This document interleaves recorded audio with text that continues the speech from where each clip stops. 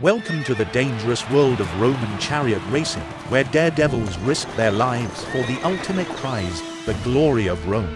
The Circus Maximus, the grandest stage for these races, could hold up to 250,000 Romans. Skilled racers were strapped to wooden chariots built for speed and offering little protection to the racers.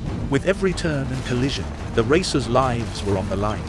They called them shipwrecks, tangled masses of horses, drivers, and wood, leaving the crowd either excited or upset, depending on whom they were cheering for. Today, little remains of this once magnificent stadium, but the echoes of thundering hooves and roaring crowds still resonate through time.